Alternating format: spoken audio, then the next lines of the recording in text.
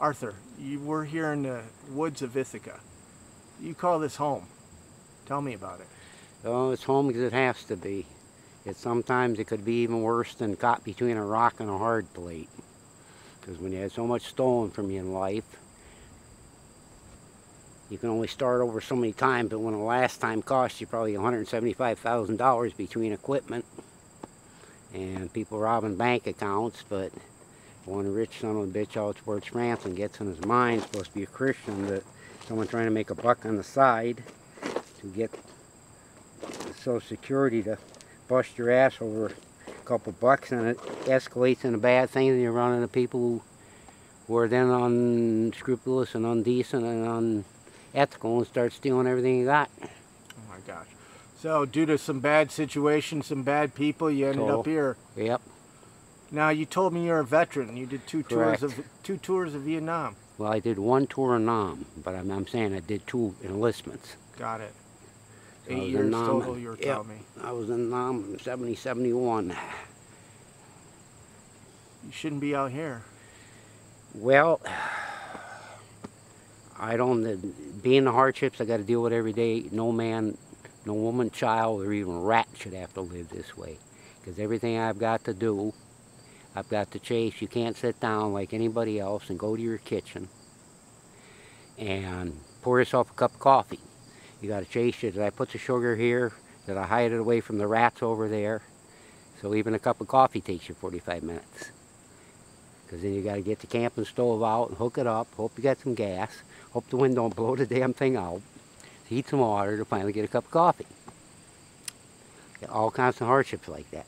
If you don't get to your laundry and put it in a bucket when you're still trying to be conscious enough to do your laundry, sooner than these other bums that just take the shit and just throw it out. Oh, let me clarify now. There's 2 different kind of people that have to live in these kind of woods, that have to live in these woods. There's those people who live in those camps you're going to see that are just rat traps. Well, when he shoots my camp around, I mean, yeah, it looks disorderly, but you'll see there's functions of where he's starting to actually make a plot. Me, Arthur. Yeah. And other people don't want to live that way, wouldn't live that way, because they spend their money on drugs and booze. And they'll never have anything for that simple reason. I have a plan. I'm going through all kinds of hardships and about ready to give up, or about ready to wish I had a 44 Magnum, but life don't accord me even that kind of damn break. So it's, yeah, I'm stuck out in these woods. And I'm even trying to make a kitchen. It's hard. I just helped you with the cart. Oh, you ain't kidding. Oh my gosh, and you're going that's up only the one little road thing, and it yep. sinks in the front. Yep. I had to pull the front.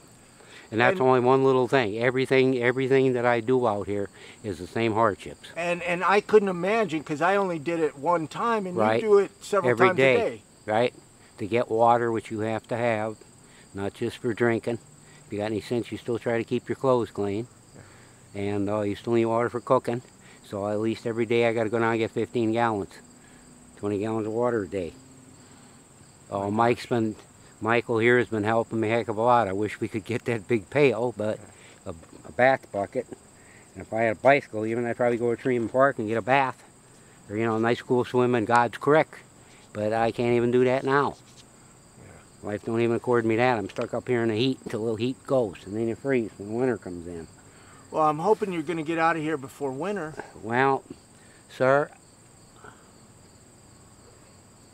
if the Lord be it as it may, if the Lord sees it. If not, I die here. If I have to die here like the brave men that died for their country, or even the brave men died on the CSS Hunley.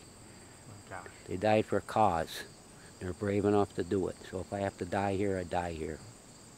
Well, it's an honor to meet you. Well, it's an honor to meet you because you're doing things to help people. But please try and screen people. If they're druggies and don't show no interest in education, I mean, that's how you can really clarify. Because like Michael here, he sees the potential. Because he says, yeah, teach me German. See, that's the difference. Yeah. A lot of these other people, I even try to give some work before it costs me a company. Maybe sometimes you can't pay really a super amount of money, but say to the person, yeah, but you know what? There's benefits. I can teach you Italian or Spanish or German. You know, have some initiative.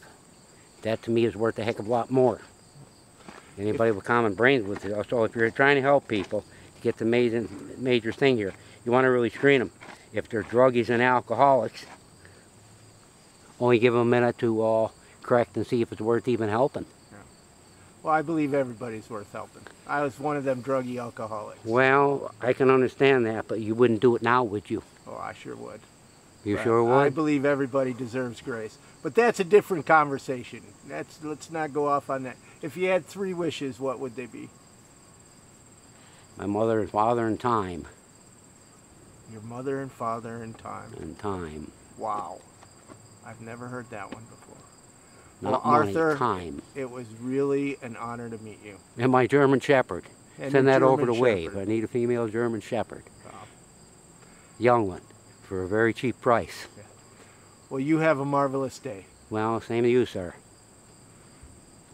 And God bless.